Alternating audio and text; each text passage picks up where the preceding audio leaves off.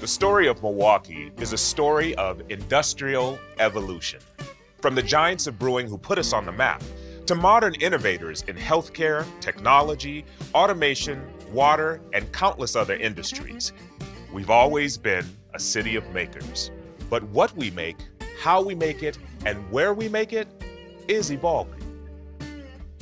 The foundation we've built over the last 175 years has served us well.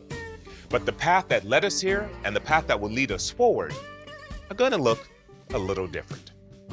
The City of Milwaukee is reevaluating its current industrial land with an eye on keeping the city competitive for decades to come. Businesses need the right locations, access to their network of partners, the ability to distribute products to customers, and space to grow when the time comes. Together with our local partners, we're uncovering the answers to key questions that will shape our path forward. Does Milwaukee have too much or not enough land ready for industrial use to meet future demand? Where should the city convert industrial land for non-industrial use, like restaurants or retail space? How can the city modernize its land use and zoning policies to better meet the future needs of Milwaukee's makers and manufacturers?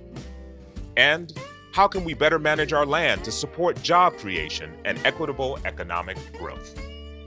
The insight we gain will shape the city's strategy for industrial growth for years to come. Milwaukee will always be a city that makes, but by rethinking how, where, and what we make, will ensure our city remains a vibrant economic hub long into the future. Learn more about the City of Milwaukee's industrial land use analysis at mkeindustrial.com.